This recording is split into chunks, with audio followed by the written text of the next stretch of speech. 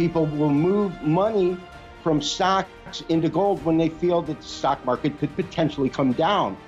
There is only one unique time when they run in tandem to the upside, and that's when the Federal Reserve is flooding the country with money. This week's special with Miles Franklin Precious Metal Investments.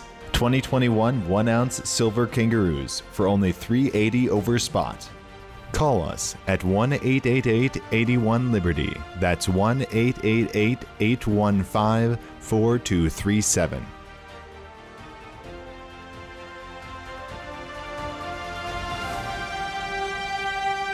Hey everyone, this is Elijah K. Johnson with Liberty and Finance. And back with us today is Gary Wagner from thegoldforecast.com. Gary, thank you so much for joining us today. It's a pleasure as always. Good to see you. It's great to see you. And I'd like to first talk about Powell's speech. It seemed like, Powell was saying that, yes, they're going to probably taper by the end of the year, but we saw stocks hit all-time highs, and we also saw gold and silver pop a bit. So what is your perspective on his speech and how markets reacted? Well, first of all, I think he did an excellent job considering the tightrope that he needs to walk and the current economic scenario we're facing since the pandemic, which is how he started his speech by saying it's been 17 months since it started and we've gone through a whole lot, and he covered a lot of ground. But the key takeaway that I took was that he made a clear and defined separation between the timeline to begin tapering and the timeline to raise interest rates. And he differentiated them as having different criteria, with the interest rate hike beginning being a much more stringent kind of stress test as to what he would need to see. And the reason that was so important, if you recall back to about 2013, that's when we went into QE3, Operation Twist. It was right before they began to unwind a lot of things. They also raised rates at about the same time. So back in the minds of most investors, the onset of tapering means that the interest rate hikes are very, very close. By differentiating them, what he allowed investors to perceive is that interest rates will remain where they are, which is virtually zero, at least through 2022.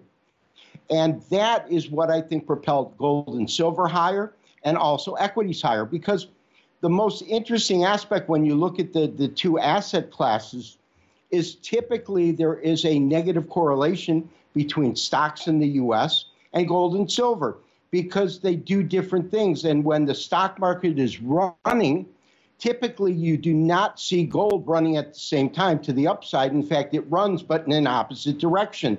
People will move money from stocks into gold when they feel that the stock market could potentially come down. There is only one unique time when they run in tandem to the upside, and that's when the Federal Reserve is flooding the country with money, adding huge amounts of liquidity and keeping interest rates low. And that's why we saw all-time highs in the NASDAQ, all-time highs in the S&P, and gold and silver have substantial gains. And that's where I think he got it right, differentiating between when liftoff occurs for tapering and liftoff for an interest rate hike. That's very interesting. He differentiated between the tapering of the bond purchases and then the interest rate hikes. So do you think that is correct to really differentiate those? Do those two things actually have a different impact on the economy? Well, absolutely. Interest rates are really the nail in the coffin of any kind of upside rally in U.S. equities when it becomes more expensive to borrow. When you look at gold, the same thing. If interest rates go up, gold is not attractive because it doesn't have any kind of return, and fixed income assets such as yields of U.S. debt become more attractive. Now, tapering is a whole different story, because when they taper, we have now seen the Federal Reserve take a balance sheet from about, well, it was up to $4.5 trillion at the end of 2013. They reduced it to about $3.7 trillion. They said, well, wait, that's having an effect. And so what happens is when they tapered and raised rates at the same time last time, the perception is that that's how it's going to be. But there's a big difference between raising interest rates and tapering in terms of the net effect on companies in the U.S. and Canada and the net effect of tapering. It's not the same thing. So it is a big difference in terms of how the markets will react. The Fed's announcements, should this be bearish or bullish for gold? Well, I've heard analysts say that a tapering is bullish for gold, and I've heard other analysts that say it's bearish. I'm not really sure. I think it's more neutral because all it's doing is providing massive amounts of liquidity into the system. Now, in the case of our current asset purchases, he's devoting a lot of money out of that, $120 billion each month. 80 of it's going to U.S. debt, and 80 is going to mortgage-backed securities. And the interesting thing, that's what's keeping the housing market so hot, refinance is so hot, is because it's so inexpensive to borrow money. And so that's different than when you raise rates. When you raise rate, that hurts almost things across the board. And so the key is whether or not inflation is genuinely transitory. I happen to have a difference of opinion, but I believe that Powell's a lot smarter than I am. So if he says it's transitory, that's what they're betting on. And why that's good for gold and silver traders is if he believes it's transitory, they're not going to be quick to pull the trigger on raising rates, because really the most effective way the Federal Reserve has of dropping an inflationary rate is to raise interest rates. And so when you hold off on that, he's letting interest rates run hotter. And the question is, how high will they go? Have they peaked out? And whether or not the majority of the inflationary pressures are transitory, or as we call it, sticky. They'll be here for a while. And only time will tell what the answer to that question is. What is your forecast for gold in the coming months and also for silver?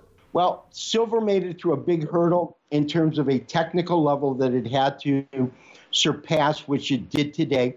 I was much more bullish on gold than silver. However, yesterday, for our premium subscriber service, we issued a trade alert to go long both gold and silver. In terms of gold, we have different areas of resistance. The first one comes in at around 30 to 4, call it 1830 to 1845. Above that is 1866. Above that, we start to get into major resistance, which is 1900, a key psychological level. And what I call the brass ring right now is 1920, and that's the former high that gold ran to before the huge drop. So those are the levels I'm looking at. In terms of silver, we have some resistance at about 2450, and then we have more resistance that will come in at about 25 and 2550. So those are, if gold and silver continue to move up, that's the first assumption we have to kind of put down for these numbers to be important. Those are the levels I would look at for some kind of potential pullback. If they barrel through them, we just go to the next level that we're looking at. And these levels are typically based either on Fibonacci retracement or key tops and bottoms in historical data, where the market found support before or resistance before. That's how I look at different points of resistance in a market that's running higher. So that is my short-term outlook. I'm extremely bullish on gold. I am bullish on silver. And there's key points we need to see it break on a technical basis. But on a fundamental basis, the Fed will not reconvene till the FOMC meeting in September. Prior to that will be the next Labor Department's U.S. jobs report. If that number comes out anywhere close to what we saw in July, which was 943 million new jobs added, if we get a strong number like that, that will signal to the Federal Reserve that it's time to really push the button and begin to taper their asset purchases. Now, when we say taper their asset purchases, what we have to understand is they have now swelled their balance sheet to about $8 trillion. So all they're saying is we're going to buy less of them. They're not even talking about reduction of the balance sheet. They're talking about buying less. And that's a key element you need to focus on also. We were just talking on the phone before this interview, and you were talking about how this idea of just expanding the Fed's balance sheet and the quantitative easing and this whole Keynesian experiment, as it's sometimes called. Shout out to TF Metals' report there, calling it a Keynesian experiment. But this is really unprecedented. This hasn't been done before. And that's actually one of the most bullish reasons for gold. Well, absolutely. One of the stories that I talk to my subscribers about is the relative value of gold really hasn't changed that much over time. And the example that I use is you can go back to the 1800s when you could have a gold certificate, $20 gold certificate, or a $20 gold coin. And each were convertible. You could have the same buying power with either the dollar bill, the $20 bill, or the coin. In fact, you could get a night at the plaza, you could buy a nice suit and a steak dinner. So you could spend a weekend in New York for $20, either gold piece or a $20 currency piece. Now, let's take that to today. The $20 bill is not going to buy you a whole lot. You might maybe get a couple of cups of coffee, but you certainly can't get a room at the plaza. You can't buy a nice suit. You can't eat a steak dinner. But when you take the $20 gold piece, just in terms of the value of gold at about $1,800 will allow you to buy a room at the plaza, a reasonable suit, and a steak dinner. So the buying power really hasn't changed in gold. What has changed is the relative value of currencies. And when they moved to a fiat currency, that is when it really began to tumble. And that's when we saw all kinds of reactions because of that. So yes, gold is a stable commodity. It intrinsically has value. It has had value for thousands of years, first form of currency ever, and it continues to maintain that kind of high status as being relatively safe. One of the consequences of this inflation that you mentioned is sometimes it can get out of control. I mean, we've seen this steady inflation, which has really reduced the value of the dollar ultimately at this point, about 98, 99% if you value it against gold. But if it gets out of hand, sometimes the currency can lose value very, very fast, and we can end up in hyperinflation. Now, in the 20th century, we saw many, many instances of that. We've continued to see around the world instances of hyperinflation. And you actually, in your family, had experience with the Hungarian hyperinflation, if you'd like to share that story. Well, certainly. And first of all, we've got to qualify that the times we've seen hyperinflation have typically been after the major world wars, I and II, in which in attempts to rebuild a country that was bombarded and buildings have collapsed, they would just print money. And that is what led to the hyperinflation. And the story you're speaking about that I shared with you on the phone prior to this interview is that I don't know how it turned out, but it seems as though the history of me being a gold analyst stretches back multi-generations. My grandfather was a large gold trader in Hungary during World War II, and they had a place where they bought and sold gold as well as they made jewelry. And my mother worked at the shop, and she told me the story of the hyperinflation in Hungary, which took me years to really get and fathom the repercussions. But she told me that there was a day my grandfather left the store and left my mother to run the store. And people started lining up to a point where they were out of the front door and lined up down the block. And they were coming in to exchange their Hungarian currency and buy gold.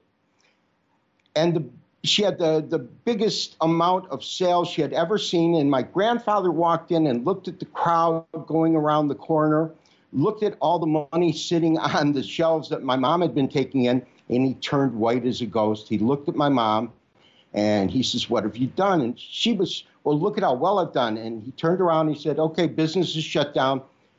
Everyone left the store. He closed the door. He says, "I don't think you realize, but the money that we have is relatively worthless, and the gold that you sold is maintaining the value." And the way she described it to me is it got so bad that it literally took a wheelbarrow full of cash to buy a loaf of bread. That's hyperinflation. You mentioned how a lot of the hyperinflations in the 20th century happened after World War II. And those were very specific circumstances where hyperinflation could really happen. Today, I mean, we do have the coronavirus pandemic, and we've seen a whole lot of money printing because of that. I think it's somewhere around 25 to 40% of all dollars ever created, like the base money supply was created last year. So your perspective on that, is hyperinflation a possibility today in the US? I don't know is the first answer, but I don't think it's as probable as what we saw occurring after these major wars. Is there a potential for it? Yes, but we also have safeguards. And what I mean by that is if inflation runs to a certain level with interest rates set at 0 to 25 basis points, 0.25%, if you want to kind of bring inflationary pressures down, you raise interest rates. And so there are checks and balances with the Federal Reserve and the level of acceptable inflation that they can do. Ultimately, we're living in a world with fiat currency, and that changes the dynamics of everything because it's backed by faith in the government that issues the bill. And really, that began, as we spoke about on the phone, Nixon put the final nail in the coffin in 1973 when he outlawed the exchange of currencies by foreign countries to be redeemable in gold. And that was when we had completely gone off the gold standard, because between, say, 1930, when FDR confiscated all the gold from all the American citizens, melted it down, which allowed America to become the richest country in the world, we were on a gold standard which started to change dynamically after World War II. But between World War II and what was called the Bretton Woods Agreement, in which although normal citizens couldn't exchange dollars for gold, countries could. If you had $1 million in US dollars in your country, you can send that to the US Federal Reserve and they will exchange that for gold. That ended in 1973, and what that meant is that currencies worldwide became fiat. They became only the value that you have faith in that government itself that is printing the money. And so those are the dynamic changes. Since then, yes, we're printing a lot. What are going to be the repercussions of that? As you said, this is kind of an experiment. We've never handled economies like this, where to get out of a recession, we try to prop up the GDP by printing more money, by making it available, by letting companies run. This is something that's relatively new. And when I say relatively new, I mean the last 100 years. And so the outcome is really an unknown, because in my eyes, you got to pay this money back. I think our national debt is getting near or top $30 trillion. And if interest rates get raised, we're still servicing the debt, the interest payments on that national debt. And so they can't really raise rates too much without really putting their ability to be solvent, make those payments. And that's the scary scenario that I think of. And if you recall, Janet Yellen, our Treasury Secretary, spoke to Congress, I think about 2 months ago, and she urged them to raise the debt ceiling because she wouldn't be able to make the October payments that are needed to keep our government fiscally sound, or solvent, I should say. That's the word I was looking for. And so they will have to raise the debt ceiling to account for all of the spending. And now we've got a $3.5 trillion infrastructure bill that Biden has put forth, and add that to the $4 trillion already spent on fiscal stimulus. We continue to throw money at the problem, and the outcome is either going to be where we work through that or we don't. And if we don't, I don't even want to think of the ramifications that we have, so I prefer to be optimistic about it and say we'll figure it out.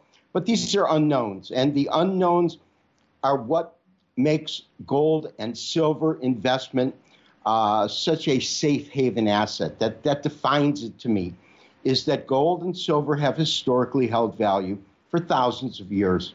And there's not a currency that has when they began to print too much of it. I think another thing is that it's not just the US, it's all around the world. Governments are doing the same thing. And that has never happened before, where every country is on a fiat monetary system. Not only that, not only they're on that all of the currencies are fiat, but it's kind of the devaluation. We speak about how much the dollar's devalued. And when we say that, intrinsically we're saying against a basket of other currencies when we refer to the dollar index. But it's almost a race to zero because all of the countries are printing enormous amounts of capital, not backed by anything. And when the proverbial stuff hits the fan, how are they going to deal with it? Because even Chairman Powell said, and I believe this could have been 4 or 5 months ago, he said it's absolutely a known fact that the current path we're on in terms of what we're spending and what we're taking in is unsustainable. And that's the point. You can't do this forever. And at some point, as Barry Commoner used to say, a famous economist back in the 70s, 80s, there's no free lunch. Something will account for it. All right. Well, Gary Wagner, thank you so much for your time today. Before we let you go, did you want to share with the viewers any last thoughts you had and where people can find you online? They can find me online at thegoldforecast.com. They can look at our weekend review, which is not a premium member service, on our YouTube channel, which is The Gold Forecast. And it's available for no charge. And we've got an archive that goes back to 2009 of videos that we produced every day. Gary, once again, thank you so much for your time and God bless. All right. Thanks for having me. This week's special with Miles Franklin Precious Metal Investments. 2021 1-ounce silver Kangaroos for only $380 over spot. Call us at 1-888-81-LIBERTY. That's 1-888-815-4237.